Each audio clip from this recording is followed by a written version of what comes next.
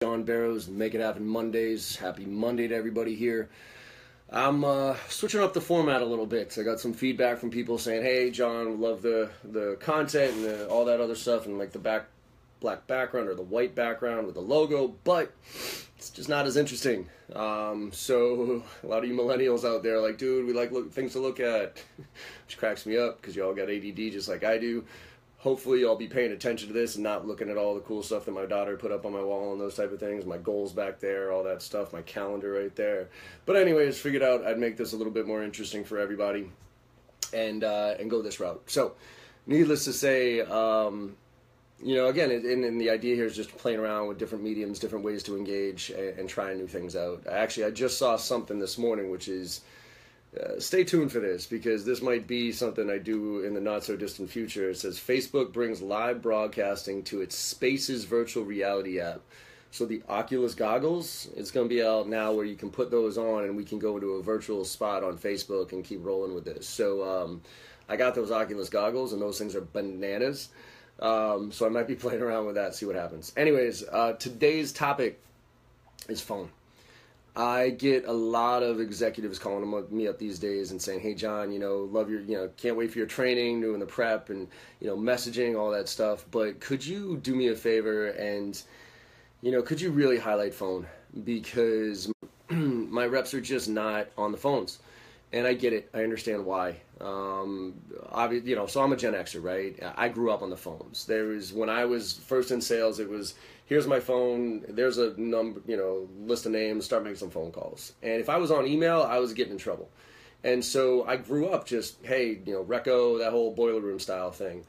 And I'm not saying it was super successful, but what it did was it forced me to get good on the phones, which I think is actually a really important skill to develop these days. I wrote a blog post a little while back. You can go take a look at it. It says, "I think the phone's going to make a raging comeback."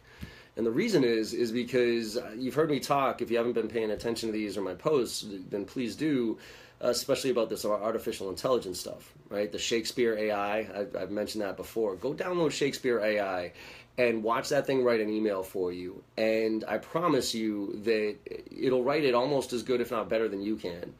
And so if artificial intelligence is getting that close and that good, like right now, I promise you in the next 2 years or so, you're not going to trust a single email that's in your inbox. For instance, I got this email. I had them send me an email, and I was like, all right, well, let's see what this thing looks like.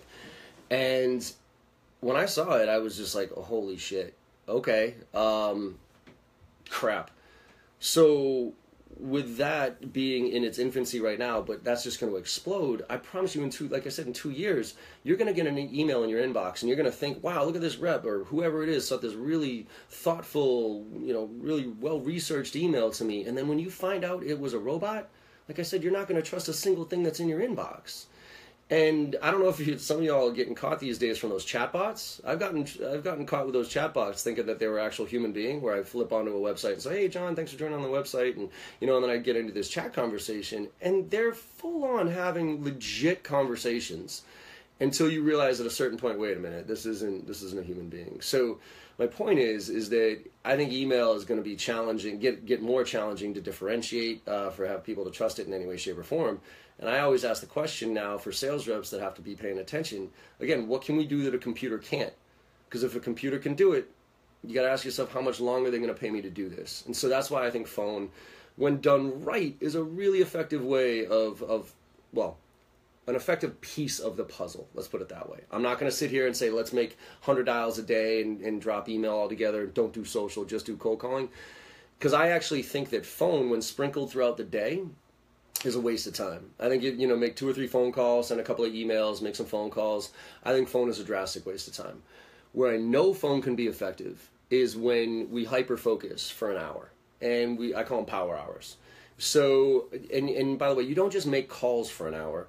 You make calls into one very specific persona for an hour. So for instance, my favorite way of running a call blitz is to reverse engineer a case study. Now I look at the bottom of the case study and I come up with my message, right, which is I call it my attention grabber.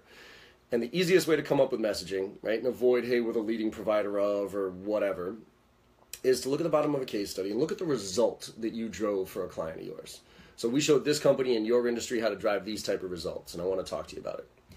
Well, that's a very specific result that you drove for a company that you have some backup for, right? And so that's the best way, in my opinion, for us to differentiate ourselves from all the other competitors out there, is to talk about the results that we drive for our customers. Not just their logos, but the results we drive for our clients. So that becomes my attention grabber. Now, because that fits a very specific persona, now I can come up with 2 or 3 questions that are relevant to that persona. So for instance, instead of saying stuff like, oh, tell me about your priorities, if my message speaks to VPs of sales in the SaaS industry that use Salesforce, for instance, I can come up with 2 or 3 really quick qualifying questions that show I know what I'm talking about a little bit with that persona. And then I could probably also assume what the objections are going to be. Now, I do objection handling training, and my biggest recommendation on objection handling training is be proactive about it versus reactive about it. Too many people are reactive with objections. Flipped over to the blue jeans one. I'm, needless to say, I lost my train of thought there. Objections, that's what it is. Objection handling. Too many people just wait for them to come and then kind of deal with them as they come. Whereas I'm now very thoughtful with, hey, I'm probably going to get this objection when I call this type of person. So let me practice what my response should be to that, okay? So now I got a message. I got 2 or 3 questions that I can ask from a qualifying standpoint that are more directed to that persona. I have my objections that I'm prepared for, and I have a story to tell, like a case study or something like that. So now I got this nice tight little package. And now I'm going to run a list of everybody in my territory that fits that persona, and I'm going to call them all up and I'm going to say the same thing. So I'm going to say, hey, you know what? The reason for my call today is we show VPs of sales in the SaaS industry how to drive these type of results. Would love to have some time in your calendar to have that conversation. Rinse, repeat, rinse, repeat, rinse, repeat. And then, the first 2 or 3 phone calls are going to be a little rough. But then that 4th, 5th, 6th call is going to start to catch that groove, get that momentum going a little bit. And so you'll get better. And then if somebody picks up the phone, holy shit, you'll have a chance to jump into a conversation to be more targeted and direct with your questions to show you know what you're talking about. Because I don't know about y'all, I am not good enough to call a VP of sales in the SaaS industry and then a director of IT in the manufacturing industry and then a CFO in the healthcare industry and have relevant, good conversations with each of them. I'm just not. So with that approach, by just running through my list, for instance, of all sorts of different personas and different names, I have to be generic with my approach. I have to say, tell me about your business. I have to say stuff like that. But by being very targeted, I can get in that mindset and I can have some fun with this. And I can also learn something. So I usually do like a half-hour prep for a 1-hour call blitz. And during that half hour, I'm getting my names, I'm getting my lists, I'm getting my numbers, I'm doing my homework. And so that when that hour hits, I'm just hitting the phone. I'm not sending information. I'm not doing research. I'm literally just mowing through phone calls. And with that approach, I can get through 20, 25 dials, no problem. All right. So if you're out there and you're making 50 dials, or even if you just have to make some dials as part of your contact strategy, that's how you can do it really efficiently without having to waste a ton of time. And you can get, like I said, you can get really efficient in it, and you can learn something. You've heard before me talk about the number one thing I recommend anybody do at any stage of the sales process and at any stage of their career is A/B split test everything you do, right? So now, say if you're calling CIOs in the healthcare industry, well, come up with 2 different messages to CIOs in the healthcare industry. For an hour, make these phone calls. For an hour, make those phone calls, and then just track to see which one yielded a higher response rate. So what do you think is hey, what's up, Khalid? What do you think is a good target for the number of dials? On a daily basis, I think 50 is a reasonable amount if you're in inside sales. Now, you have to segment this out for different types of audiences here. If you're inside sales and you sell something that's a little bit less of a complex sale, and the volume's there, then, I guess you could probably go up to 100. If you're selling a little bit more of a complex sale and you're going after executives in larger organizations, then I would probably tailor that back a little bit. Because what you don't want to do is just do the numbers for numbers' sake. I used to work with a lot of companies. I'm not going to name one, but this one company I used to work with, they're not in business. Well, they are, but they're a fraction of themselves. They used to have this 75 dials a day for their reps. And I remember going in their office and doing coaching calls, and I would do the training, and then the afternoon we'd do a call blitz. And I used to see all these numbers on their, like, right pinned up on their cube. And at first I thought they were just, at first I thought they were, just internal dial numbers or something like that, whatever. But then I started noticing them, all of them were different for everybody. And so I finally asked a kid, I'm like, hey, just out of curiosity, what are these numbers here? And he's like, oh, those are my dead dial numbers. Those are the numbers that if I say I get to like 50, 60 dials by the end of the day and I got to fill it up with like 15 or so, those are the numbers I call because I know they won't pick up or they'll just go straight to voicemail. And I'm like, what? So I actually told I didn't rat any of the reps out, but I made that observation to the managers. I was like, you do know your reps are just making calls just to make calls, right? Just to hit that numbers. And they're like, yeah, we know. But that's the number we want to hit them at. I'm like, that's such a ridiculous old school mentality, in my opinion. Like I said, I think phone, when done right, is a really useful part of the contact strategy. But if you're just doing dials to make dials, I think you're kind of going back to boiler room old school style, which really didn't work there. I mean, I used to make $400 a week, right? And that was a pure volume game. All I was doing was trying to trip over an opportunity. I wasn't thoughtful with my approach. I wasn't learning anything. It was just a pure numbers game for me. And man, if you want to make your ears bleed, go ahead. It was barely effective back then. I had a 0.5% conversion ratio when I was doing it back then. I can't imagine it's going to get any better now. So, I think 50 is decent, but again, I'm going to caveat that with it depends on what you're selling and who you're selling to. If you're SMB and you're selling something that's a pretty quick close, something like that, and I don't want to say it's a commodity, but it's a pretty, one call, two call close, 10, 15-day sales cycle at most, sub $5,000 annual contract value thing, then yeah, you're probably going to want to be in the 100 range. If you're selling something to mid-market or enterprise and it's a relatively complex sale of your average deal size is 20 grand or above, you're probably going to want to do more of the 40 to 50 and have it complement part of your contact strategy. All right. So one of the, and actually that falls into another recommendation I have here, which is if you want to get volume up, okay, again, be targeted because then you could get $20, $25 an hour, no problem. But you can also make sure that it's part of a contact strategy. I am hyper-focused these days on the story that we're telling customers, the cadence, if you will. Not the blind template cadence that everybody's sending out. Go take a look at my last blog post on this one because I have a love-hate relationship with the cadence approach. But, a thoughtful, targeted cadence, no problem. But a lot of these ones are just emails. These kids, they send out 5 or 6 emails and they're on an automated drip campaign. Well, let's take an approach where what you could do is take a persona, VPs of sales, SaaS industry that use Salesforce, for instance, run that list. Say that list is 50 accounts in your territory. Well, now sit down and come up with 5, 6, 7 different things to say to that persona. Think through what their priorities are, that type of thing, and put together some emails, some templates, messaging that speak to that persona. And then kick off a campaign for those 50 accounts and go email, and then make one of those a call. And that call now, that's 50 dials that you can make. And now that can be your call blitz, power hour, right? So you can stay focused again, and it can complement what your contact strategy is all about, okay? The more you do that, the more you stay focused on a persona, you kind of get in that mindset. You do a little bit of research beforehand about what these people care about, what their typical challenges are. Bring some case studies to the table of companies that you're working with that do stuff that they need help with or they might need help with. Now you can start to make phone a really effective way of again, a part of the contact strategy, all right? Because it's not one or the other these days. It's not email, it's not phone, it's not social, it's not any one of those individually. It's all of it.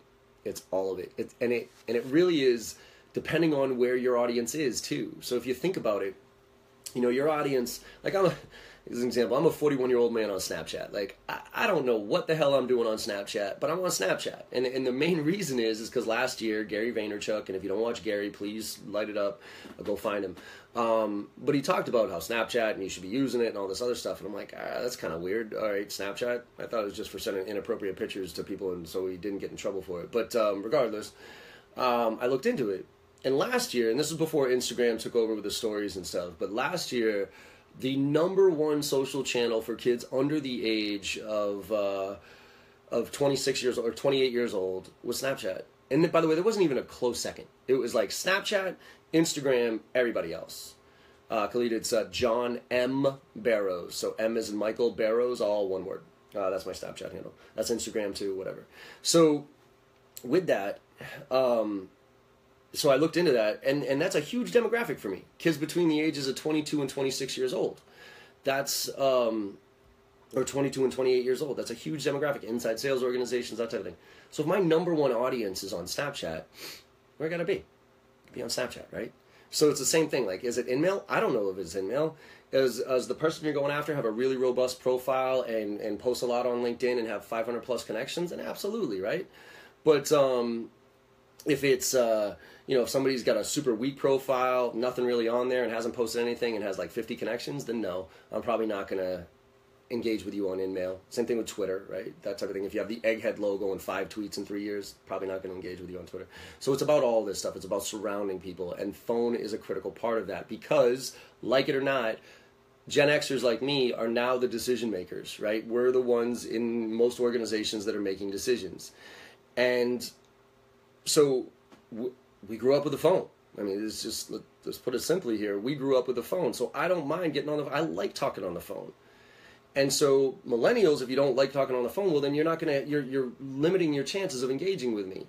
I was actually on at a conference a little while back, and there was a bunch of executives up on stage, and one kid raised his hand and said, hey, what's the newest, coolest app to get in touch with executives these days? And all of them, in unison, by the way, didn't practice this, all said phone, because nobody's using it anymore. So, I think there's this, chicken and the egg thing. It's like you're not good at phone, so your results suck, so you don't like the phone more, so the results suck more, right? You go into a mentality of a phone call blitz of, oh, this is going to suck. And yeah, it's going to suck.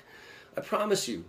But if you go in saying, you know what, let me learn something, let me get after this, you could start to have some fun with it and have it be effective. And that's why, by the way, I hate full, call days. You know what I mean? Like, hey, this is our cold call day. Like, when I walk into companies and they say that we're having a call blitz day, I almost lose my mind because, I'm sorry, there's just not enough Red Bull out there for me to get hyped up for a day's worth of training. You know what I mean? I mean, an hour, no problem. I can get hyped up for an hour. No matter how bad my day's going, I'm like, all right, I can get in the right mindset. I can kind of get things going here and have some fun with this. But for a day, come on. So power hours, and ideally do them with a group of people, like 2 or 3 people around you at least, so that you all can kind of learn from each other and pick up on what's working and what's not working, all with a very specific approach to a very specific persona. You guys do that as a team, man, you start to learn things a lot faster. So those are some tips on phone. Some other stuff was, so nice, what's up, Nick? Another stuff just on the structure of your phone calls, okay? Here's my favorite tip out of all the training that I do. One of the favorite tips is to start, first of all, never touch base or check in. Hopefully you've heard me say that a million times before. It's the most meaningless phrase in sales, or both. Those are 2 of the most meaningless phrases in sales. It means there's no reason for me to talk to you, so therefore there's no reason for me to talk to you. Or there's no reason for your call, so therefore there's no reason for me to talk to you. So to replace touching base and checking in, use this phrase, the reason for my call is. Because if you can't finish that sentence, you should not be making the phone call, all right? And it better be something better than I want to sell you something. All right, so the reason for my call today is I was on your website. I know you're doing some really cool stuff. I want to talk to you about how you're managing XYZ, whatever it is. The reason for my call today is we're working with other CFOs in the healthcare industry, showing them how to drive these type of results. I'd love to see if I could get about 10 to 15 minutes on your calendar to have a conversation with you about it. The reason for my call, the reason for my call. Fill that blank. And I promise you, by the way, when you use the reason for your call, your confidence will go through the roof. Because if you're calling to just touch base or check in, I promise you, you're going to be very passive with your approach there. When you're calling with a reason, you get a lot more confidence. So have a reason, be direct, and make sure you know what you're asking for when you get on the phone. I think on the email, we can be a little less direct with what we're asking for, because I think we can kind of butter people up, say, hey, you interested in some information or whatever it is as part of a cadence there. When you get somebody on the phone, you got to be crystal clear what you want from them when they're on the phone. So for instance, I usually want either, schedule time on their calendar, have a conversation, or, a referral to somebody else. So for instance, I introduce myself like this. Hey, thanks for taking my call. Do you have a couple of minutes? Well, yeah, sure. Who is this? What do you want? Well, this is John with Barrows Consulting. And the reason for my call today is I saw on your website you're scaling and hiring a whole bunch of people, and I want to talk to you about how you're onboarding them and what your ramp time is from a sales standpoint, and see if I could talk to you about some of the stuff I'm doing at other companies in your industry. What's the best way to get about 10 to 15 minutes of your calendar to have that conversation? I got time now. Well, I know I probably caught you off guard. I know you weren't expecting this call, so I'll be brief here. A few quick questions. What do you do for this? What do you do for that? Whatever it is. Again, those prepared questions that I have. Interesting, because another company I was working with had the exact same problems, and we were able to reduce their onboarding from 60 days to 45 using some of these techniques. Is that worth taking a deeper dive into? Cool. Schedule some time, right? So that cadence right there. Thanks for taking my call. So instead of, hey, how you doing today? Which is weak. You don't give a shit how I'm doing. Thanks for taking my call. Just as polite, but now let's get to the point. All right. And the reason for my call today is, so take that for what it's worth. Pay attention to how you introduce yourself. It makes a difference, right? Sometimes it dictates where the conversation goes. So that's why I pay very close attention to how I intro to myself. What's the reason for my call? What's my call to action? And then, making sure that I'm very succinct in what I do. All right? Yeah, Rob, please never touch base or check in. It drives me absolutely batshit crazy. So, hopefully that helped a little bit. I would practice phone all day, every day. By the way, also stand up when you're making your phone calls.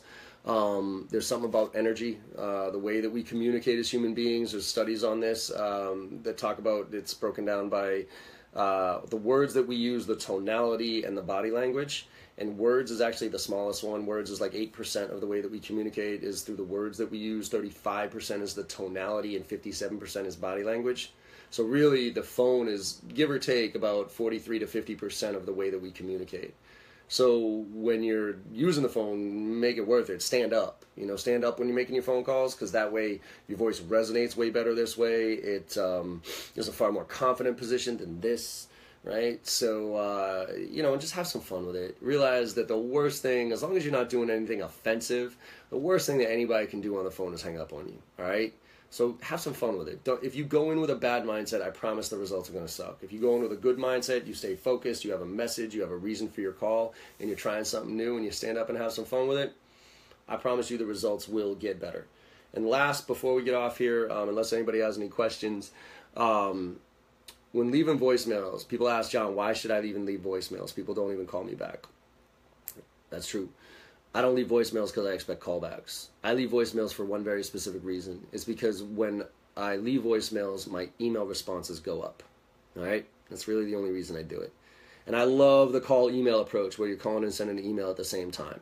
So you go, hey, the reason for my call today is blah, blah, blah. And by the way, I'm going to send you an email right after this. So if you want to hit me up on email, feel free to email or call me back. Or vice versa. You send them an email, and then right afterwards, hey, it's 2:55 on Wednesday afternoon. I just sent you an email. Feel free to call or email me back either way. All right. That approach is a pretty effective approach I've seen. So in summary, focus, have a reason for your call, do power hours instead of full days, and know what you want to ask for, right? Know what you want. And have some fun with it, all right? Hit me up anytime. I got a whole bunch of resources on my resource library you guys can go into, check out for phone and how to come up with messaging, those type of things. So feel free to dive into that. And as always, hit me up on Facebook, hit me up on Snapchat. Any of those, I'm always happy to talk sales. So do not hesitate to hit me up anytime you guys not, all right? So with that, I got to bounce a little bit early here today. Apologize. I got a webinar coming up for a client at 1 o'clock. So I will see y'all soon, all right? Let's make it happen. Later.